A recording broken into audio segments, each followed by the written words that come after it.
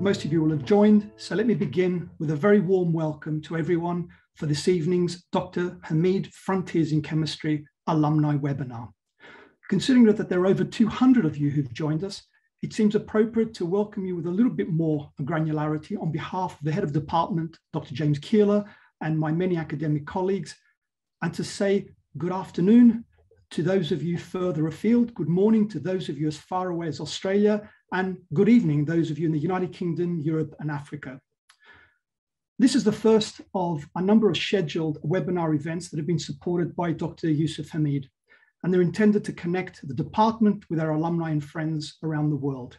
We're extremely grateful to Dr. Hamid for his support of our many endeavors in the department and to help our department, the Yusuf Hamid Department of Chemistry, to remain as one of the best in the world. The theme this evening is Women in Chemistry, and it's apt that we're holding this event in February. It's the month in which we are also seeing the world celebrating the United Nations event, which is based around, so it's on the 11th of February, the United Nations 7th International Day of Women and Girls in Science. The theme this year is Equality, Diversity and Inclusivity, Water Unites Us.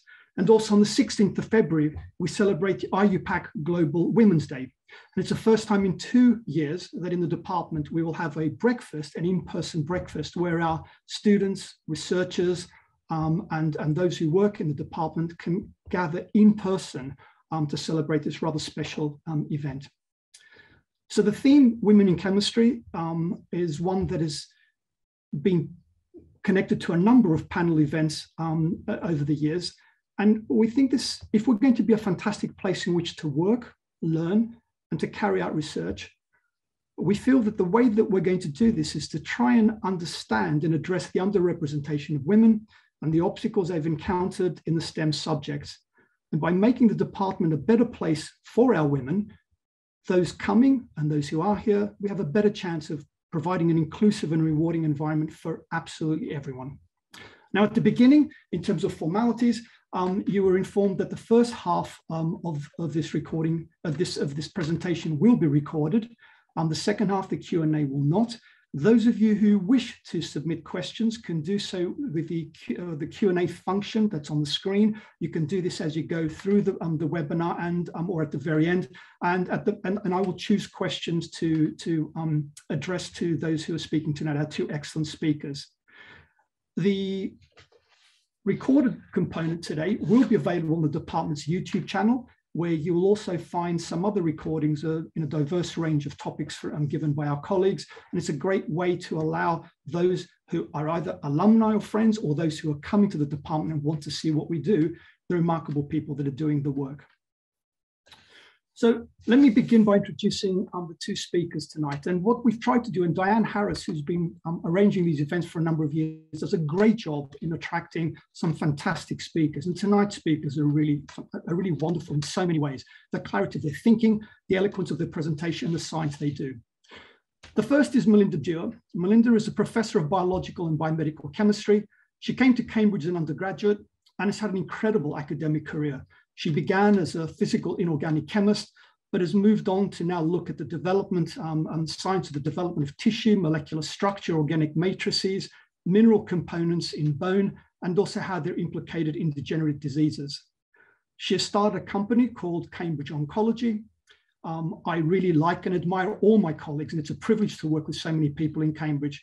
But I place Melinda in a small group of people who I respect and admire enormously for the quality of their science, their humanity, and their friendship. So it'd be wonderful to hear from her in the first instance. Our second speaker is no less distinguished. Charlotte Allerton began her career in Nottingham, and she came to Cambridge to complete her MPhil with Professor Ian Patterson. Now, Ian, I've heard him speak on a number of occasions about his pride in the many students who've come through his group and how they've gone on to do great things. And he's spoken of Charlotte's ability as a scientist as being really one of the best that's come through the group. She's gone on to do great things. She's head of medicine design at Pfizer, a really senior leadership role. She's led disciplines within the company in medicinal chemistry, in pharmacokinetics, dynamics, and the metabolism area. But what really is significant and shows the importance of the work that she does, and that she's leading the effort to come up with Pfizer's novel COVID-19 oral treatment.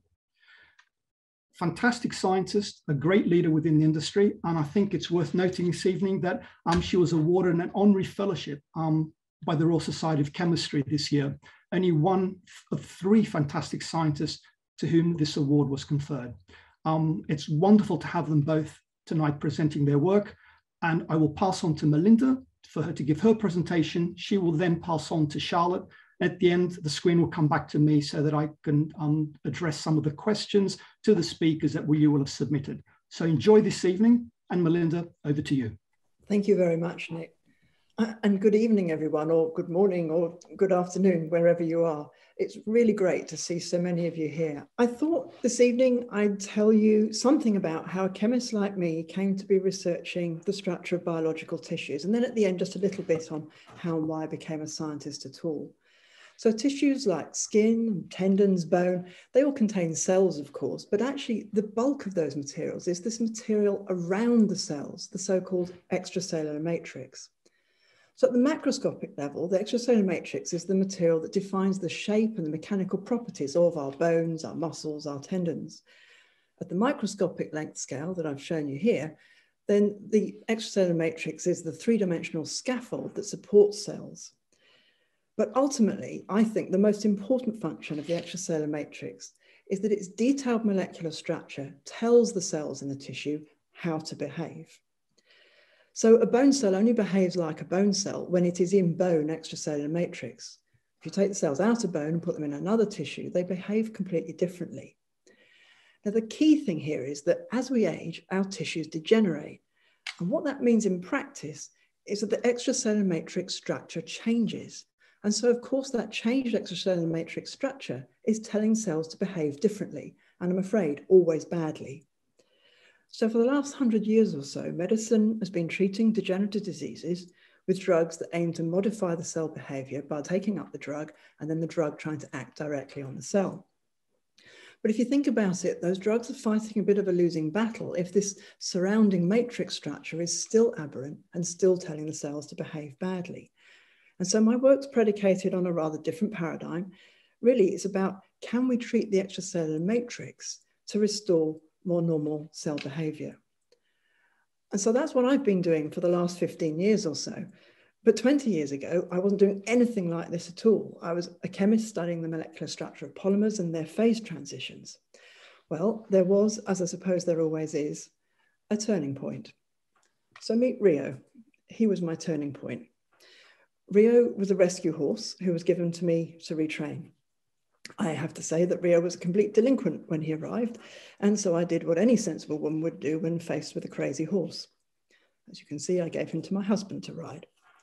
Now, the thing you need to know about Rio is that he had an unerring ability to fracture bones, mostly his own, but not always. And so when I met equine vet and Robinson Fellow Dr. Rachel Murray at lunch one day in college, it was inevitable that we got to talking about the molecular structure of bone and starting to speculate on what that structure might look like when the bone's fractured. And the more we talked, the more I realized that there's just so little known about the molecular structure of this incredibly important material in our bodies. And that's when I thought that maybe we could do something about that. Because I have to say, in my naivety, I thought, well, bone's just a collection of biopolymers, isn't it? A bit of inorganic mineral. And I know how to study the structure of polymers. How hard can it be? Well, the technique that I'd been using to study polymer structures and phase transitions was NMR spectroscopy. And here is one of our NMR spectrometers in the department. And this is Dr. Ying Chow, who was one of my PhD students at the time. And as you can see, she really loves her work. She's actually just been appointed as an assistant professor at the University of Warwick.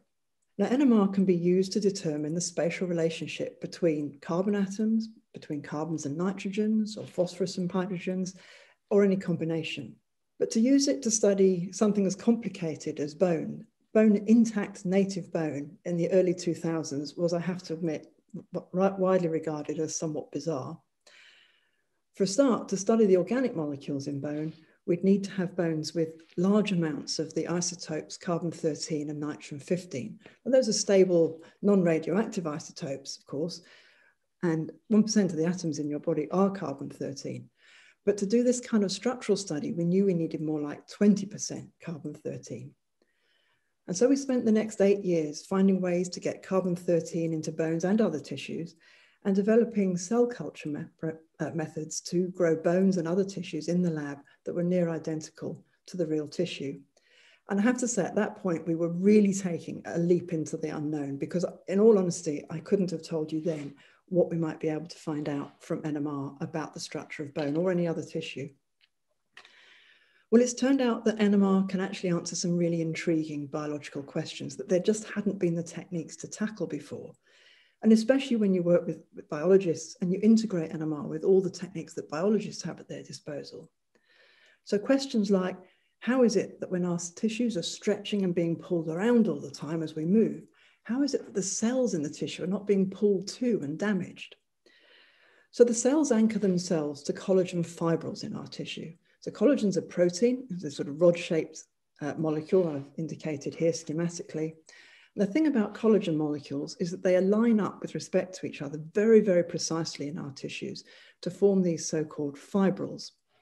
And then cells stick to those collagen fibrils by proteins on the cell surface binding to very, very specific parts of the collagen molecule. Now, what we discovered by NMR is that right next to where the cells bind to the collagen molecules are very, very flexible. And then the really neat thing is that the way the collagen molecules align in the fibrils, those flexible patches are actually lined up. And so they line up across the fibril. And you can see what effect that's going to have. If you think about, if you put your two hands together, one on top of the other, with the flexible regions, the knuckles aligned, and then bend your hands. And you can bend that construct really easily because the flexible regions are aligned. And that's what happens in our collagen fibrils. Aligning the flexible molecular patches makes a nice flexible band right next to where the collagen is binding to the cell. And that flexible region acts as a sort of a damper to stop the huge forces that can be exerted on collagen fibrils from being transmitted straight through into the collagen molecule. Now, if you take your two hands again, put them on top of each other, knuckles aligned, but now just slightly misalign the knuckles, and now try bending. The whole construct now is really stiff. And that's what happens with aging. The collagen molecules misalign, and that makes the collagen fibrils stiff. And now the forces on the collagen fibrils are being transmitted largely straight into the cell. And that has a huge effect on how the cells behave. And it causes them to start behaving really very aberrantly. Now, for many years, it was thought that the reason the collagen became stiffer with age was because it became chemically cross-linked. But actually what we found was that there's actually fewer collagen cross-links as we age, and actually the stiffening process is due to this misalignment. And that would probably explain why drugs that have been developed to stop collagen cross-linking actually had little effect on restoring normal tissue function. And actually now the right drug target, we know, is to try and realign collagen molecules in their correct alignment. That's a really tough nut to crack, but it's something we're working on. And I hope if I get the opportunity to talk to you again in maybe 5 or 10 years' time, I'll be able to tell you about some of the solutions we've come up with there. So early on into my journey into biology, I met Professor Cathy Shanahan. Now, Cathy's a well-renowned vascular biologist who works on hardening of the arteries or vascular calcification. We met at a conference and we started talking, I have to confess, mainly because she was the only other woman in the room, and also partly because, like me, she'd grown up in Australia. And when I met Cathy in 2002, it was widely believed that vascular calcification, this deposit of calcium phosphate mineral around atherosclerotic plaques in the inside of the artery or directly into the artery wall, was just simply a random process that occurred because the artery had been damaged. And if it's a random process, it's undruggable, it's untreatable. But Cathy didn't believe that. She was sure she'd seen evidence that this whole process was caused by stress cells in the artery wall that orchestrated the entire process in a manner very similar to the calcification of bone. And so given my interest in bone molecular structure and Cathy's in vascular calcification, we started to work together on exactly what the mineral was in both cases and how it got there. And so over the next few years, we delved deeper and deeper into the structure of calcified arteries and bone, and found again and again highly similar molecular structures responsible for the processes in the two cases. But the really difficult question that we just didn't seem to be able to answer was what is the molecule? What was the molecule that gathers the calcium ions, that initiates this whole process? So by NMR, we've been able to see that such a molecule existed and that it was a sugar polymer. We simply just couldn't identify what it was. It took us 12 years, and it took an experiment to go wrong and for us to get unexpected results and then track back and work out what had happened to find that molecule. And the molecule responsible for putting calcium phosphate into our arteries and bones is this one, poly-ADP ribose. So poly-ADP ribose, when it encounters calcium, it binds really avidly to calcium ions, forms these dense liquid droplets. And in our arteries, stressed cells spit these things out into the surrounding extracellular matrix of the artery wall, where these droplets collect into the damaged areas and eventually solidify, producing the calcification. Now, what was so exciting about this for us is that now that we knew what the molecule was that was responsible for this, we could see how to stop this calcification happening in arteries, because we simply needed to stop these stress cells from making poly-ADP ribose. So poly-ADP ribose, like most of the molecules in our cells, is made by an enzyme. And slowing enzyme activity is a well-trodden path in the pharmaceutical world. Enzymes are proteins, and they work by binding the substrate molecule, the molecule they're going to make, in this case, poly-ADP ribose out of, binding that substrate molecule into a very specific binding pocket in the enzyme protein. And so to stop that process happening, you find a drug molecule that will fit into that same binding pocket, but more strongly than the intended biological substrate molecule. So with a bit more work, Kathy and I worked out that of all the possible PARP enzymes, it's the PARP2 enzyme that's responsible for artery calcification. And so our task became finding a molecule to fit the binding pocket of PARP2. The problem was that by then, Kathy and I had no funding to carry on this work. And after 2 years of trying to find funding and not succeeding, we were about to give up. And then I had a chance meeting with an old student, James Harrison. So James is a chemist and a Robinson alum, and he just set up Cycle Pharmaceuticals, which was to focus on repurposing drugs for other uses and to formulate drugs for better patient use. And James understood immediately what it was we were trying to do. And so Cycle funded us, and together we set about finding a molecule that would block this enzyme that starts vascular calcification. Now, I'd really like to tell you that we used a very clever bit of AI or machine learning. Actually, what happened to find the molecule that we targeted was James and I sat down, I think it was probably a rainy afternoon, and we searched through the existing drug database, looking for a molecule that looked like the right sort of shape and functionality to fit in what we then knew about the PARP2 enzyme binding pocket, which quite frankly at that time wasn't very much. And then we ordered our candidates in a list in terms of how safe they would be for patients and how cheap. Because if someone's suffering from hardening of the arteries, the likelihood is they're going to need to take this drug for many years. So it needs to be safe and it needs to be cheap. Top of our list came out minocycline, an old antibiotic. And really something must have been on our side, because our very first in vitro experiments told us that we had a hit. And now some years later, and considerably large amounts of work later, there's a patient trial approved to begin in Addenbrooke's as soon as the pandemic allows patients to start being recruited into that. Now, a very similar but rather more regulated process happens to calcified bones. So bone cells push out these same poly-ADP ribose calcium droplets into this time the bone extracellular matrix. And there they bind onto specifically collagen fibrils. And that binding process initiates the nucleation of the mineral. And you get these beautiful ordered nanoscopic calcium phosphate crystals around the collagen fibrils. And that's entirely what our bones are made up of, these calcified collagen fibrils. But there's many other things in a bone extracellular matrix that these droplets could adhere to and calcify. Something is making them specifically calcify collagen fibrils, and that's obviously essential for the mechanical properties of our bones. And so we reasoned that there must be a specific binding site on the collagen that the poly-ADP ribose binds to initiate this binding event and then the nucleation. And so we went looking for it. And just a few months ago, we found that binding site. We found how poly-ADP ribose binds to collagen. It actually binds at the very end of the collagen molecule here, where the collagen molecule folds back on itself and the poly-ADP ribose tucks itself into that fold. Now, what's really neat about that is that this same end of the collagen molecule sticks out of the collagen fibrils. And so it's really vulnerable to chemical attack. And in fact, if radicals attack it, it actually falls off entirely.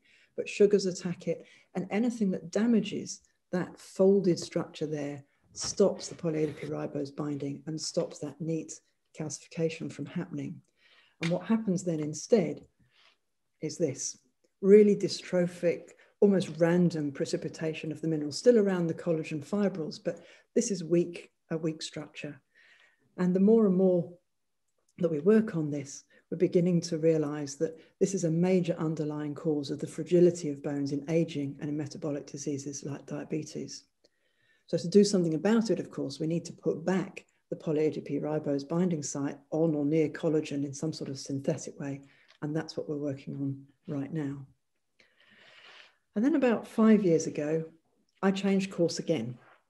I was musing one day that if cells take their cues from the surrounding extracellular matrix structure, can we change the way that cancer cells behave by changing their environment? So in tumors, as you know, cancer cells grow and divide very rapidly. And eventually, some of the tumor cells start to leave the original site and start to make their way through the surrounding extracellular matrix of the tissue and take up sites elsewhere and form tumors in other tissues and further into that tissue. And that's, of course, how cancer spreads. And that is the damaging part of cancer. And so I wondered, can we stop cancer cells from leaving that original tumor site by simply strengthening the extracellular matrix around the tumor? And so I set up a company, Cambridge Oncology, with James Harrison and with another Cambridge alum, Sean Sutcliffe. And we started looking initially at brain cancers, specifically glioblastoma. And so to strengthen the extracellular matrix around the glioblastoma, we simply use chemical cross-linking. In this case, for glioblastoma, we use a cross-linkable biopolymer similar to hyaluronic acid being a major component of brain. So it's a sort of biocompatible biopolymer. And we simply let that cross-linker diffuse around the tumor and cross-link the matrix around it. And it works. When you don't do that, your cancer cells spread all over the place. And when you cross-link the matrix, you pretty much stop them in their tracks. And the other neat thing is that having trapped the cancer cells, they stay alive, but they lose that invasive phenotype. They actually lose the will to, as it were, to try and move. But the real beauty of this process, I think, is that the cross-linkers we're using are not particularly toxic. They simply cross-link around the tumor and restrain the tumor from spreading. And so now we're working with surgeons to develop ways to apply these cross-linking drugs into the tumor margins during the surgery to remove the brain cancer. And by cross-linking the tumor margins that the surgeon simply can't take out, we would hope to trap any remaining cancer cells and stop them forming new tumors. And now I'm thinking beyond that to how is it that a cancer cell actually finds the weak points in a tissue to migrate through in the first place? So I was thinking as tumors grow, they strain the tissue around them. Now, if you put enough force on a molecule, any molecule, you can induce chemistry in that molecule, force-driven chemistry or mechanochemistry, if you like. And so I wondered if it was the case that as tumors grow to the point where they start to really strain the extracellular matrix around them and maybe even tear that matrix, whether that force induces chemistry in the surrounding extracellular matrix proteins and whether the chemical products of that chemistry are detected by the cancer cells to say to the cancer cell, here's a weak point in the tissue, here's where you can invade. So we tried that. We tried simply by NMR looking at torn tissues, and we found signals from chemistry that happens when you put force on a tissue. And I was lucky enough to get a European Research Council grant last year. And so now we're actually tracking down what the actual products, what the chemical products of that force-driven chemistry on the tissue is, how cancer cells react to that. And if it is indeed the case that cancer cells react by choosing that where those signals are as a path through which to invade, then we'll find ways to block it. And so how did I get to here?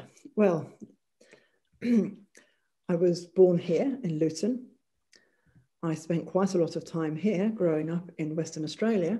And then after several more moves, I eventually ended up here in North Cornwall, where I attended the local comprehensive school, the Sir James Smith School. And there, a very excellent chemistry teacher, Mr. Trevidic, convinced me that I should apply to Cambridge to study natural sciences. And it did take some convincing. Both my parents had left school at age 15. They'd never had the opportunity for higher education. And so, yes, I was the first in my family to go to university, although my siblings both followed on close behind. And when I got to Cambridge, needless to say, it was a culture shock. But then I think any university is a culture shock for any teenager. But Cambridge really looked after me. And Cambridge gave me opportunities I hadn't even dreamt about, not just in science, but in sport, in meeting like-minded people, people who are still my closest friends today. And why science? Well, I've thought about this really long and hard. I do think one key factor is that my mother, throughout my childhood, was chronically ill, sometimes very seriously ill. And I missed a lot of school to look after her. And I think I latched onto science because the logic involved, the understanding that you can train yourself to have of science is very grounding when you're in an otherwise rather uncertain situation. And I hate to admit it now, but actually when I was a teenager, I liked nothing better than having some differential equations to solve. And I think along the same lines, another factor is that when you're in a family where everyone is rather distracted by more serious issues, your parents very rarely get around to telling you you can't do something. And when I think of the things that my sister and I got up to, well, let's just say we had almost complete freedom to explore and find out things for ourselves, to question freely and openly. And I think maybe that really contributed to my love of exploration, to sort of pushing the boundaries and finding new things. And science research is just the best place to go if you like exploring. And I've really never lost that buzz you get when you find something new, and especially when you begin to realize that new thing could actually help improve somebody's quality of life. Because I think that's a really powerful driver for all of us, for all of my colleagues. So I hope I've given you at least a glimpse into what a Cambridge chemist is able to do when we have this wonderful research freedom and a bunch of brilliant, and I have to say mainly female collaborators to work with. And so with that, I'd like to pass you over to Charlotte. Good afternoon, everybody from Cambridge in the United States, the new Cambridge, wherever you are in the world. And I just wanted to start by thanking you very much for the invitation to present at this alumni event this afternoon, and also to congratulate Melinda on such a fantastic career. I was really captivated by what you shared, and thank Nick for the kind introduction. I'm going to share some personal reflections on my career and a summary of some of the research that we have undertaken recently in Pfizer. And as part of that, I will be mentioning our oral therapeutic for the treatment of COVID-19, Paxlovid. So I do need to just draw your attention to the disclaimer shown on this slide, which we are asked to share by the FDA, just clarifying that Paxlovid has not been approved, but it has been authorized for emergency use by the US FDA and the EUA. So my story actually started in Suffolk in the UK, where I still have very close ties, family and friends, and I'm a regular visitor there when travel allows. And at 18, thanks to being inspired by a very good chemistry teacher, I headed off to the University of Nottingham to really deepen my journey with chemistry. And I had an incredible 3 years in Nottingham, another place that's very close to my heart, both deepening my knowledge, and particularly in organic chemistry, but building friends that remain with me to this day and an important part of my life. And at the end of my time there, I was really drawn in two directions. One, similar to Melinda, I love mathematics, was taking me towards an actuarial career. And the other was my love of organic chemistry and my deep interest in drug discovery, taking me towards the pharmaceutical industry. And it was really a visit I made to the Pfizer Sandwich site that solidified the direction that I wanted to go, and seeing the practical nature of the work that was going on and the direct link between some of the science that I've learned and having the potential to make a difference to human health. It took me to Sandwich in the UK, and we all love the ham sandwich sign in Kent, where I spent several years initially working in the area of synthesis technologies and looking at how we could expand the number of molecules we could make early in a program to find a good starting point on which to start a drug discovery program. So after a few years, I became increasingly interested really in the broader aspects of drug design and development, and could definitely see the advantages of having a deeper academic background that some of my colleagues coming in with PhDs and postdocs had, and was discussing that with some of my managers in Pfizer, who kindly persuaded me to stay with Pfizer and sponsored me to come to the University of Cambridge, to Jesus College, for a year to undertake an MPhil. And I joined the lab of Professor Ian Patterson, and remain very grateful to him to this day for everything he invested in me, the mentorship he gave me, and the great things that I learned from him and the other students in his group. And of course, I had the advantage of coming out of industry and having the context of the application of organic chemistry and drug discovery, which really made me hungry to learn as much as I could during my time at the University of Cambridge. And also the inclusivity of the department, as Steve Lay allowed me to attend his problem sessions and other academics allowed me to attend the lectures, whether for undergraduates or graduates. So I really made the most of my time there, again, made friends for life, and remain very grateful to the University of Cambridge. I then went back to Pfizer and spent the next 10 years working in medicinal chemistry, both in Sandwich, in the UK, as well as in Japan, which was an incredible experience.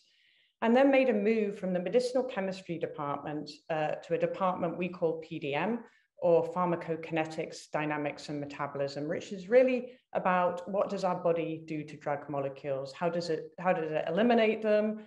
Where does it allow them to distribute to? And using that knowledge to help us design drug molecules, but also describe molecules to regulators as part of the approval process. And that role took me from Sandwich in the UK, actually to Cambridge in the UK, and then ultimately over to Connecticut in the USA, and then finally up to Massachusetts, where I speak to you from today, where I now lead an organization we call Medicine Design, which is bringing together the medicinal chemistry, the PDM, as well as some of the other scientific disciplines involved in the design of our oral therapeutics.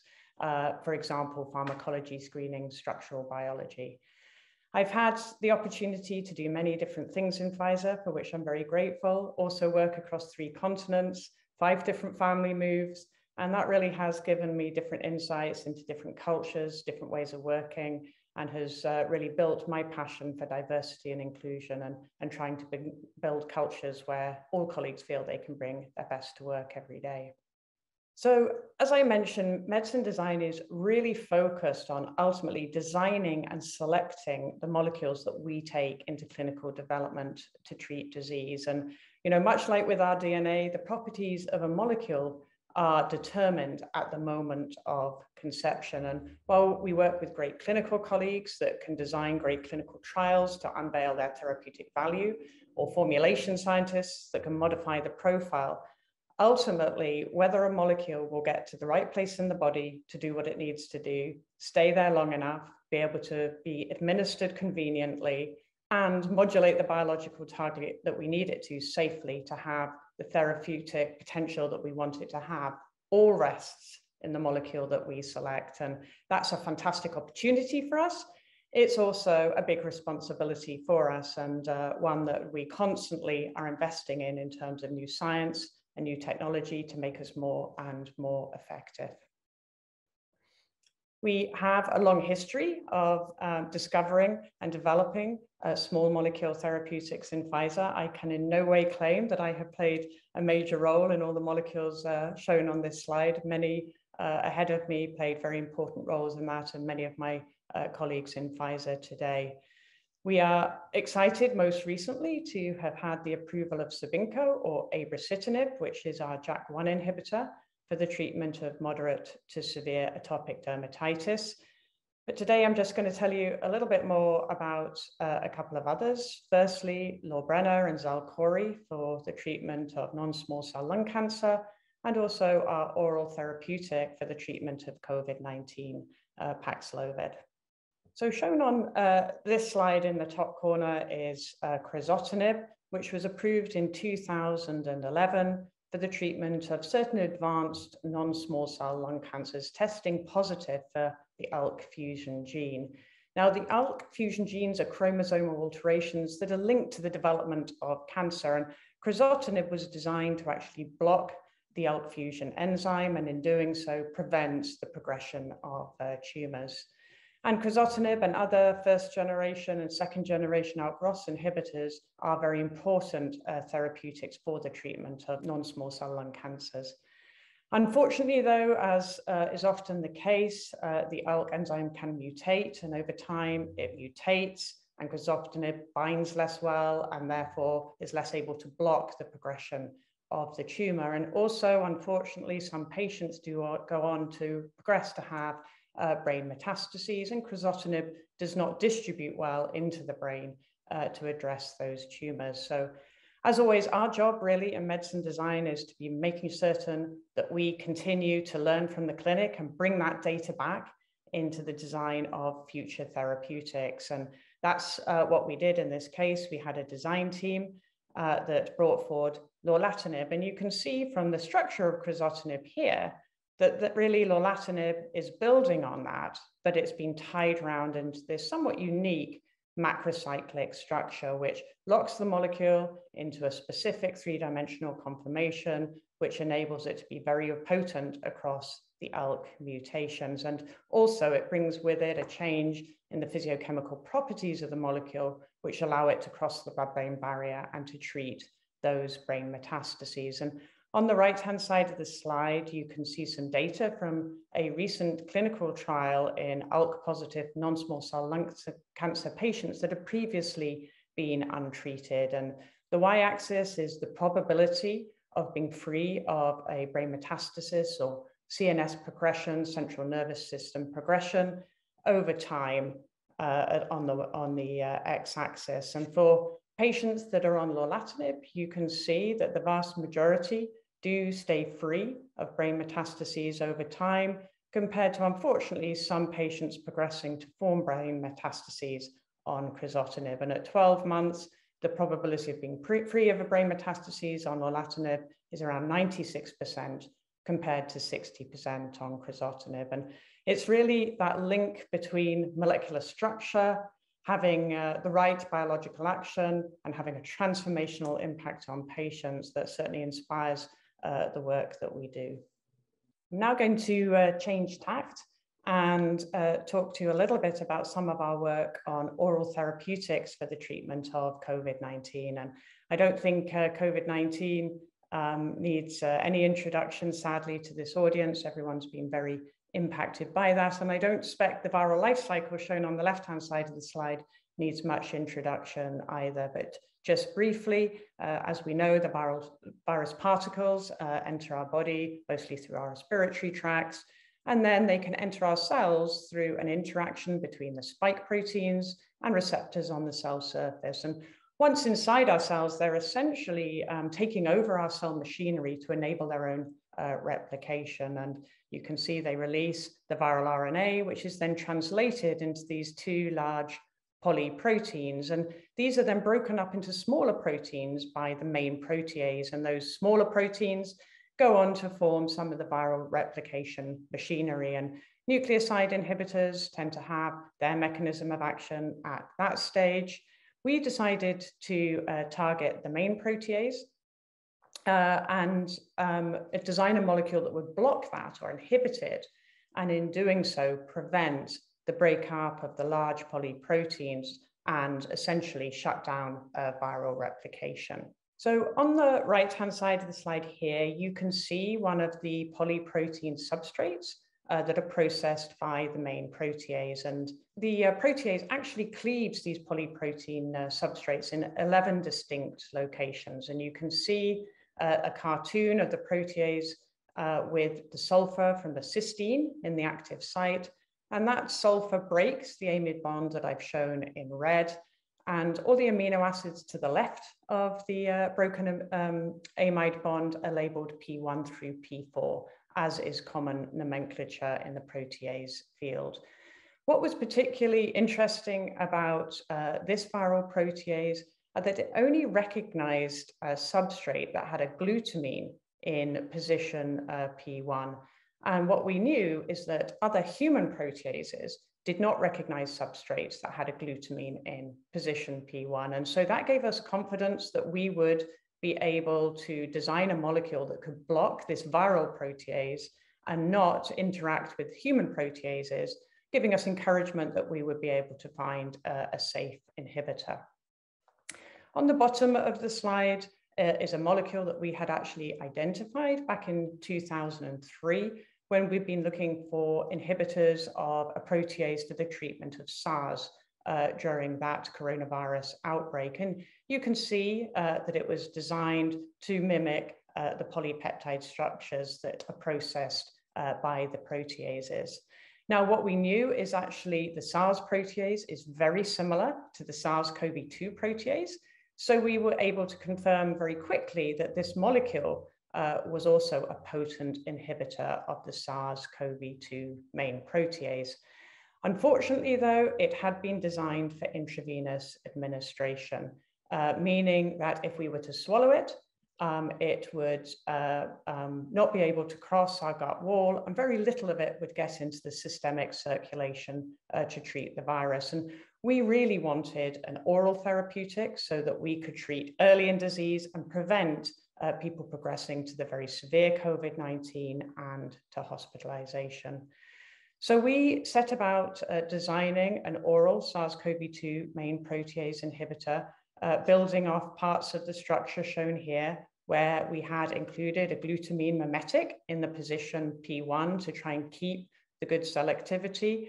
And in this position of the molecule, we were building in what we call cysteine traps, which were groups that could react with the sulfur from the cysteine in the protease and form a covalent reversible bond. And through that interaction and the interaction of the P1 to P4 substituents really fit into the binding blockade and prevent it from processing the polyproteins, and in doing so, prevent viral replication. Ultimately, in a 4-month drug discovery program enabled by some very committed colleagues, as well as many of our investments in AI and structure-based drug design that enabled us to move quickly, we identified the molecule shown here, which is nirmatrelvir. As you can see, it's a very potent binder to the SARS-CoV-2 main protease. And in doing that, it also has great antiviral activity in cells. We maintained that glutamine mimetic in the P1 position, which gave us the selectivity that we were looking for. And in this case, we had substituted the cysteine trap. We had a nitrile as the cysteine trap. If you look on the right-hand side, we have the crystal structure of the molecule nirmatrelvir bound into the active site of the main protease. The protease is shown in the gray ribbons with some of the specific amino acids shown in bright green, and the molecule is shown in bright blue. And for the eagle-eyed amongst you, you might see the cysteine 145 with the yellow sulfur has actually reacted with the nitrile in a reversible covalent manner, forming some key interactions, and that together with other key interactions between the molecule and the binding pocket enable that very potent inhibition. Now, nirmatrelvir is broken down in the liver by enzymes, as is very common with oral therapeutics called CYP enzymes. And so we decided to co-administer it with a PK booster that blocks those enzymes called ritonavir. And in doing so, really boost the exposures of nirmatrelvir, which we wanted to maximize in order to be confident of clinical efficacy and also potentially reduce the emergence of resistance mutations, which can be known to happen with protease inhibitors. And nirmatrelvir and ritonavir together make Paxlovid, and we were very pleased to be able to share at the end of last year that Paxlovid reduced the risk of hospitalization or death by 89% in an interim analysis, and then the full data set from our phase 2/3 trial in high-risk patients. And it's gone on to achieve emergency authorization in various countries around the world. And again, to us, it's another nice example of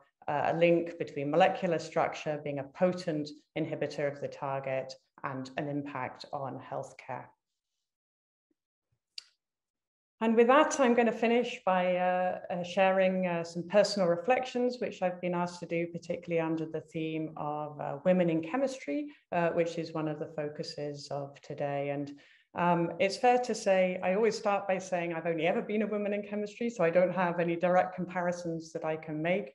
But for sure, during my career, I have been greatly enabled by strong networks, coaches, mentor, both men and women, that have helped me progress, helped me to learn. And I mentioned some of the ones from my time at the University of Cambridge earlier. There's definitely been times when, I feel that I've been able to contribute my best and thrive, and other times where that hasn't been so easy. And I think all of us have probably experienced that, regardless of race or gender, and our energy in those different situations can be markedly different. And I often reflect on that, and that has built in a strong desire to keep working, certainly in my organizations, on the culture where everybody feels they can bring their best to work every day.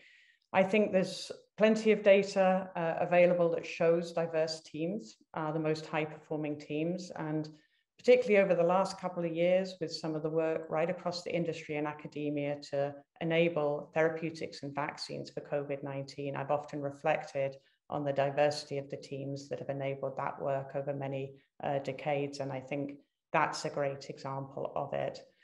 I once attended a talk many years ago, actually, where somebody said something that really resonated with me, and I sort of have taken as my guiding principle throughout my career, which is, firstly, you have to believe that you have a right to be there. You have to battle the imposter syndrome that can come with many of us. And secondly, that you have to believe that you have a contribution to make and look to how you can best make that contribution. And you also need to be willing to take the risk, to test your hypotheses. Sometimes you'll be right, sometimes you'll be wrong, and to be resilient and keep moving those forward. And those are things that I try and take with me every day. And with that, I'll thank you again very much for the invitation and hand back to Nick.